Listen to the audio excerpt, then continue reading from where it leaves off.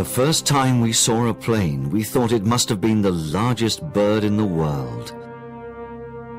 When the white men came, we believed that they were the spirits of our ancestors who had arisen from the dead. Tower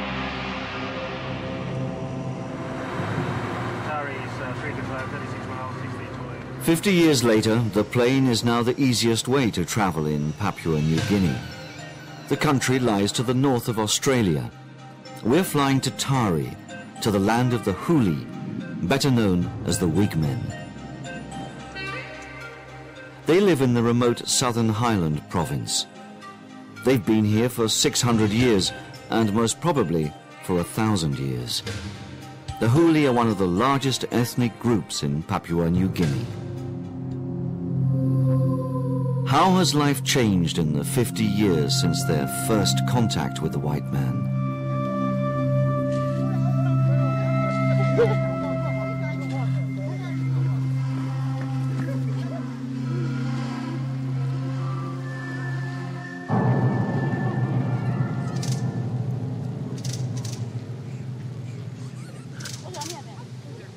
The Huli do not live in villages, but in scattered homesteads.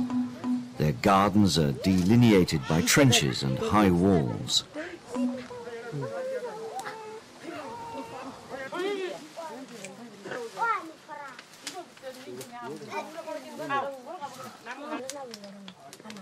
Anna Alua, together with her female relatives, is mourning her husband, who died recently.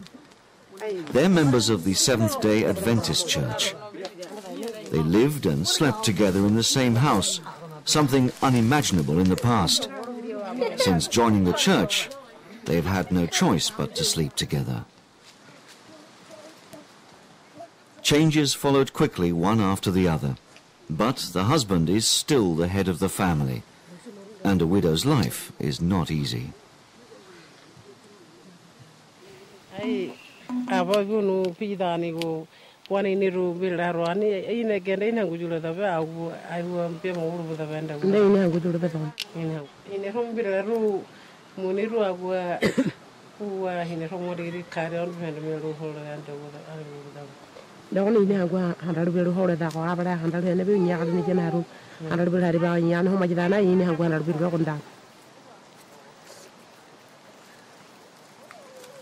Before the missionaries came, the bodies of the deceased were placed in wooden boxes on raised platforms.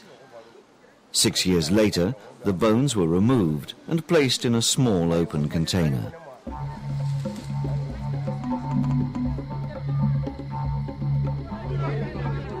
Among the Huli, unresolved disputes dating back years are sometimes settled in a bloody manner.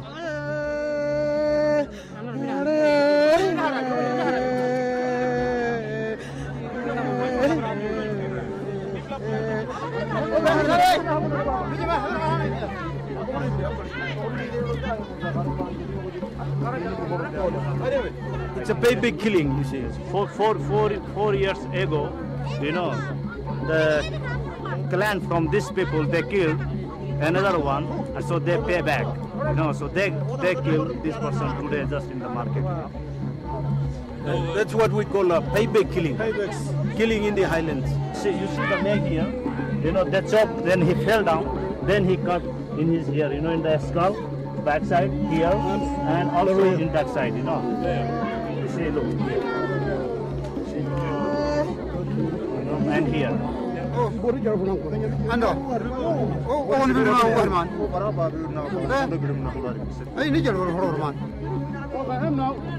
Now the clan, you know, these people will target, you know, you see the another one. So it will go on unless, you know, they have to, unless there will be, number will be equal, or some compensation money. Some money as a compensation payment, and then they will bring back a peace to normal. And then they forget about the. But there should be the compensation to end this, not with the police or the court. They cannot fix this matter with the police and court, no.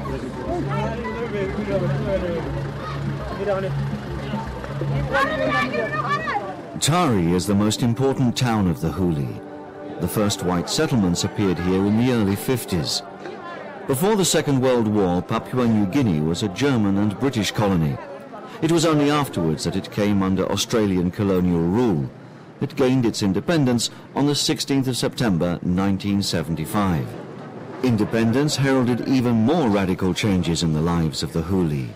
They were suddenly spirited from the Stone Age with its subsistence agriculture and traditional values to a market economy based on a cash payment for contract work. There are now 350,000 wage earners in Papua New Guinea out of a population of 4.2 million.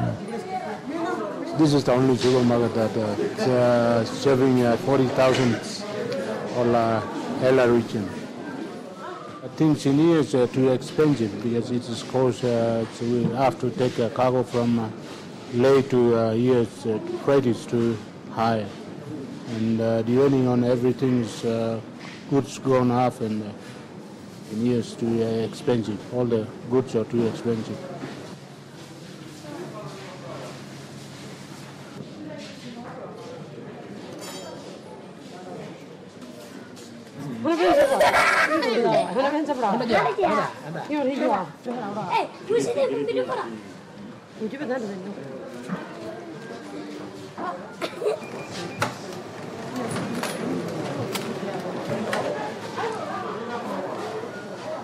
Life in Tari was good up until the regional elections of 1997.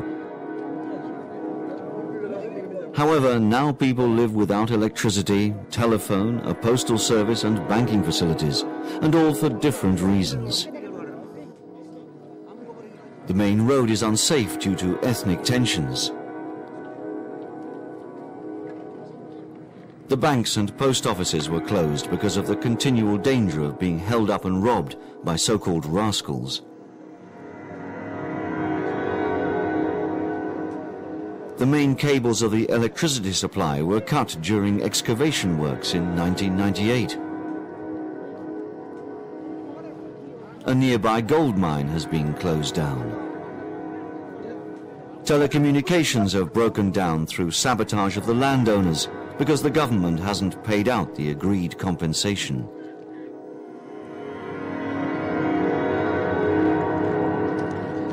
A generator supplies power to the hospital.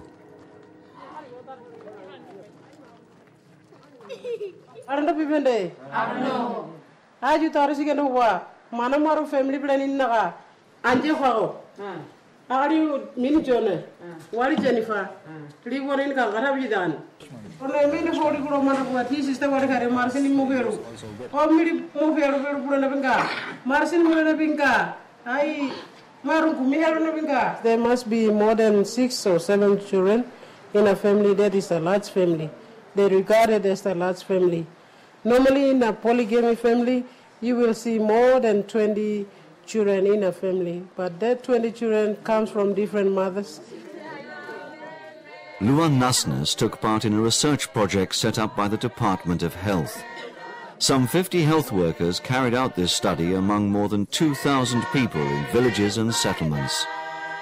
They discussed their problems and expressed their feelings and views on the changes in their lifestyles. The TGB Traditional Production Work Group consists of trained villagers who've become health educators in their village. They use song and theatre to promote health awareness. Let's fight it! Let's fight it today! Let it be known that we should know that we can fight. I started this group to carry out the AIDS awareness to the community around here who doesn't know how the AIDS is affecting the lives of people. Only the health department cannot carry out the program, but to put this awareness group in between, it links with the community, and they can be between the community and the health staffs. Where the health staffs cannot get in, the awareness group can get in. In this region, we have 18 confirmed AIDS.